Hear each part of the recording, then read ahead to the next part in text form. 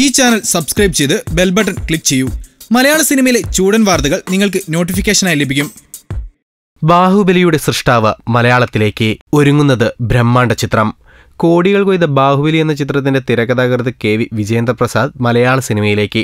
ബാഹുബലി ഒരുക്കിയ എസ് രാജമൗലിയുടെ അച്ഛനായ വിജയേന്ദ്ര പ്രസാദ് യുവ സംവിധായകൻ വിജീഷ് മണിയുടെ ബിഗ് ബജറ്റ് ചിത്രത്തിനായാണ് കഥയും തിരക്കഥയും ഒരുക്കുന്നത്. ബാഹുബലി എന്ന വലിയ ഹിറ്റിനായി തൂലിക ചലിപ്പിച്ച വിജയേന്ദ്ര പ്രസാദ് 1988 മുതൽ ഇതുവരെ തിരക്കഥയൊരുക്കിയ 25-ൽ പരം ചിത്രങ്ങളിൽ ബഹുഭൂരിപക്ഷവും ഹിറ്റാക്കിയ തിരക്കഥാകൃത്താണ്.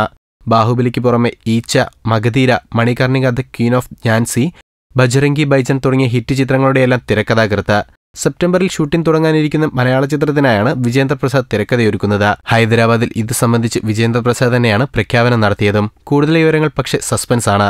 51 മണിക്കൂർ 2 മിനിറ്റ് സമയം കൊണ്ട് തിരക്കഥയൊരുക്കി വിശ്വഗുരു എന്ന സിനിമ സംവിധാനം ചെയ്തും ഇരുള എന്ന ആദിവാസി ഭാഷയിൽ നേതാജി എന്ന സിനിമ സംവിധാനം ചെയ്തും ഗിന്നസ് ബുക്കിൽ ഇടം നേടിയ ആളാണ് ചിത്രത്തിന്റെ സംവിധായകൻ വിജീഷ് മണി.